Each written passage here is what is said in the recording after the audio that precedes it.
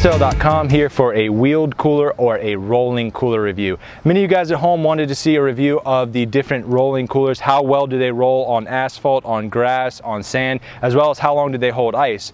We're just wrapping up an ice retention test of these budget rolling coolers as well as this Igloo Trailmate. That's not really a budget, it's over $100. I'll link to that video in the description below so you get an idea of how long they hold ice. But for the sake of this video, we want to show you these coolers rolling on different surfaces, give you an idea of the different diameter of wheels so that you know how well are they going to handle asphalt versus sand versus gravel, etc. You might notice that we're missing a few coolers that we've already tested in the past, like the Pelican Pro Gear Elite had wheels on it. We've also tested the Kaisik, which had the little rollerblade wheels on the side of it, as well as the Evo, which was a semi-soft-sided cooler with wheels similar to some of these Igloos. I'll address those coolers at the end of the video. Without further ado, let's go ahead and get these coolers rolling. They are all filled up with water from the result of the ice retention test, so I would say they're filled up between 50 and 60% of the way with water, so you'll get an idea of how they roll with weight in them. And if you're wondering, do they leak, we have just wrapped up that video, and I'll link to that in the description below as well, so you get an idea if you're moving them around and sloshing the water around or the ice around, is it going to leak? Like I said, I'll link to that in the description below. Without further ado, let's go ahead and get into it. We will start with the Coleman on the end and wheel it on asphalt, on grass, as well as sand. First up is the Coleman Extreme 50 quart. So as you can see right off the bat, when you're wheeling this, the water's coming out. This is filled up about 50% of the way with the ice melt from the ice retention test. So when you're wheeling it, keep that in mind. If you have ice and water mixed in there, that it's going to slosh around. Handles the asphalt perfectly fine, no problem with that. But you can see how much water we're leaking. One thing I will point out is when you start to push on it, you got to be careful not to engage this button, because this is how it drops down. So you can roll it this way, but keep that in mind that when you're wheeling something heavy, you tend to push on that button, which then obviously I'll show you guys what it does. It collapses it down. So we'll keep that in mind. Now we will move over to the grass. Handles hard grass perfectly fine. They're rather large wheels. No problem with the grass. Back this way, it's a little bit more forceful, obviously. And last but not least, we'll take it over to the sand and see how it rolls. All right, here's some sand here. It's fine on the ground, on the hard pack, but in the sand, it gets a little bit more challenging to move. As you can see, it's weighted down pretty heavy. You can see the tracks that I'm leaving in the sand. You definitely could do it, but it's certainly a challenge. So for your sake of time at home, we are not going to wheel the Coleman as well as the Latitude 60 and the Max Cold, because they are almost identical wheels. You can see they're almost the exact same wheels, same diameter, but the exception is the Island Breeze here. You can see it's a much smaller wheel compared to the two, so we will wheel this one next. And again, this is the Igloo Island Breeze. It feels the same as the others on asphalt, no problem. It wheels. Same thing, it's leaking some water, you can see that, and this is also filled about 50% of the way. It rolls, but you see what just happened? I kicked it on accident, I hit that button. So when you're pushing, you got to keep in mind to keep your hand off that button, otherwise you're just going to collapse the telescopic handle.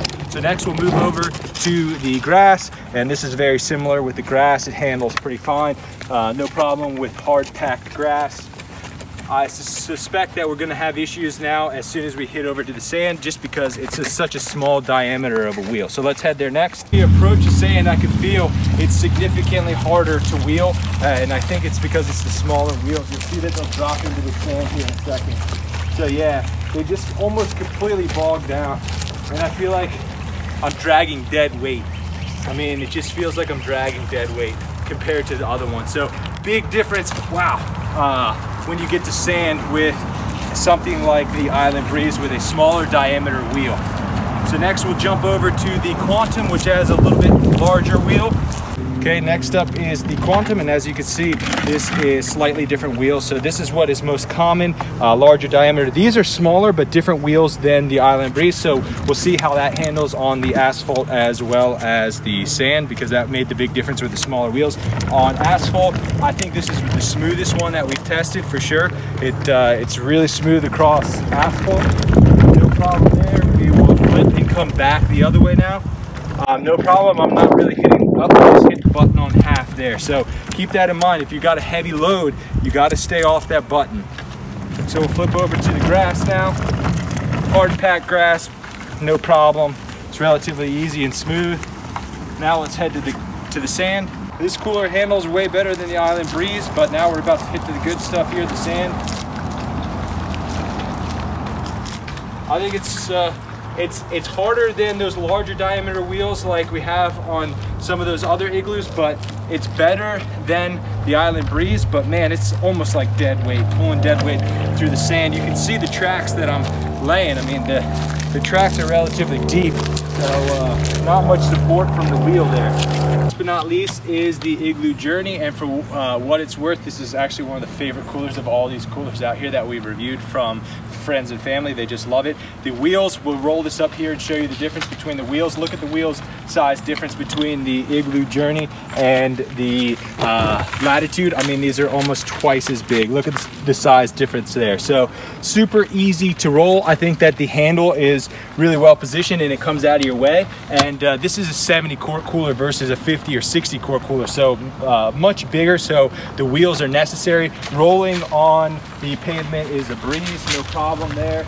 It's like a wheelbarrow almost. It's so big, so no problem wheeling across forward or backwards because the handle, the collapse button is here, so it's easy to get on either side and push or pull.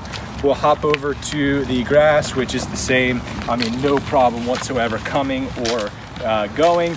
I think it's worth pointing out that this is the easiest cooler to roll, and it's also the largest cooler to roll. The moment of truth here is how does it handle the sand. Now we're starting to hit some of that softer sand. No problem. It's just as easy. Turning, no problem. We'll see if we can get some of the divots here. Take a look at the wheels up close in the sand. You can see how it drops down into sand, but I'm getting no problem rolling across this sand with the Trailmate. So if you're looking for a beach cooler, I think this is the way to go for sure. I mean, I'm having no problem rolling through that. Really impressed with the Trailmate. It's like, it's roughly the same as wheeling on this sand versus wheeling on asphalt or the grass, which is drastically different than any of the other wheeled coolers that we've reviewed. So there you have it, a look at how the wheeled coolers handle different terrain. Now at the beginning of this video, I said I wanted to mention some of the coolers that we've already reviewed, like the Pelican Pro Gear Elite. If I had to make the comparison between that cooler and some of these, I would say it's very similar to this Igloo or the Coleman on the end. Very similar wheels. I thought it handled terrain in a similar fashion, but keep in mind that that cooler is a lot heavier than some of these coolers here in front of me. The Kaisik had the little small rollerblade wheels, handled asphalt and concrete perfectly, but as soon as you get it in the grass and sand, it gets a little bit shaky. The wheels just are so small they can't really handle that terrain. Last but not least is the Evo, which is a semi-rigid soft-sided cooler. It's a soft-sided cooler, but it actually holds its shape. It has wheels on it as well, very similar to this Igloo as well as the two Coleman and the Pelican Pro Gear Elite. Handles terrain very well, but I would have to say that the best wheeled cooler, hands down, goes to the Igloo Trailmate. I mean, you can see that the wheels are almost twice the size compared to any other wheeled cooler that we've reviewed. It handles the terrain way better than any other wheeled cooler that we've tested. I'm gonna have links in the description below of all these coolers as well as a corresponding price range. Like I said in the beginning, we just wrapped up with an ice challenge, so I'll give you an idea of how long these can hold ice. Thanks for watching, guys. Thanks for the suggestion. This was your idea from many YouTube commenters at home. Give us a thumbs up, subscribe. It's what helps us to keep going. I'll be back next time for more video reviews.